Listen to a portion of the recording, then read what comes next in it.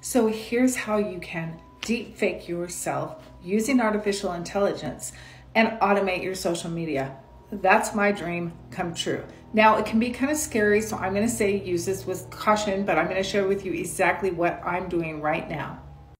So here's how you deep fake a video. You want to go to Hey Jen. So you go to heyjen.com and you want to create a custom avatar. I did Avatar Lite, and as you can see, I made one and it's still processing. It should be ready in a couple days.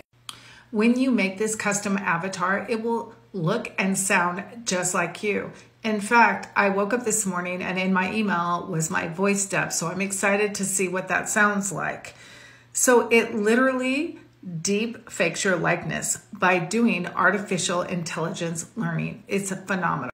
So here is more about deep fake explaining how you can use this to truly automate your social media. I'm using this artificial intelligence to automate my social media, particularly video. So it's going to be very exciting. So keep following me. Now I'm going to share with you the next step that you want to do. Now you want to use another artificial intelligence tool called syllabi.io, and I'm going to show it to you.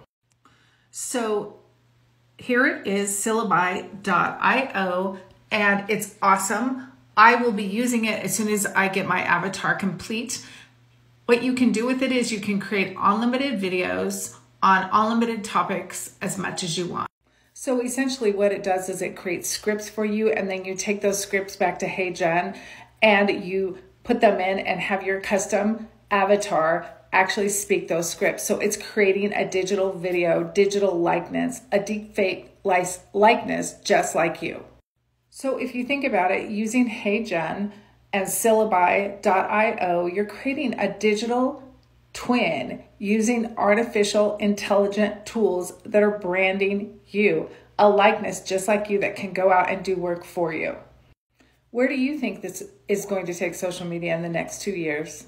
I'd love to hear in the comments below. Save this video for future reference.